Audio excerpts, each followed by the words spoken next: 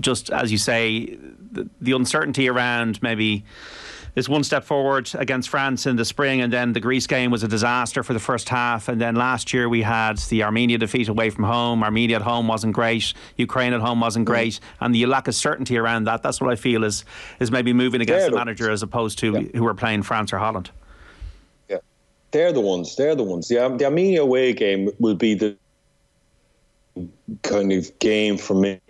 When we went out there and we just, set up this three at the back, and then we just played at a tempo that suited them, and they had no interest in pressing us. They just dropped off into a low block, and we played right into their hands by, three centre-backs pretty much playing as centre-backs, and they'd nobody up front. And then we were just passing it across the back, then gingerly going into midfield, coming back out.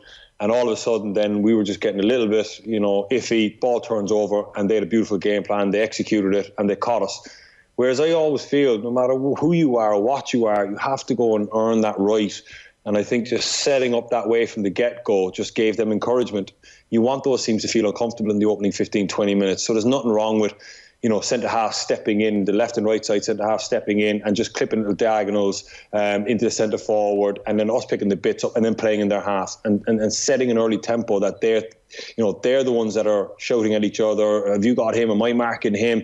And it's wave after wave of attack, and it's sustained pressure. And then when you get your nose in front, absolutely, you slow the tempo down, you can maintain possession, you can recycle the ball, because then they have to come out because they're losing. But those types of in-game mistakes, those poor setup, and there's been multiple of those games where we've just played right into the hands of inferior opposition.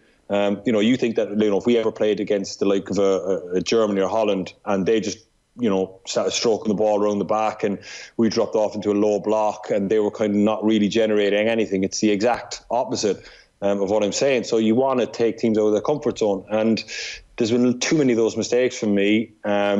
Under the guise of improvement and one step backwards, take two step forward, but we just keep taking a step backwards. There's not been enough step forwards for me. We've not seen enough progress, and hence the reason we are where we are.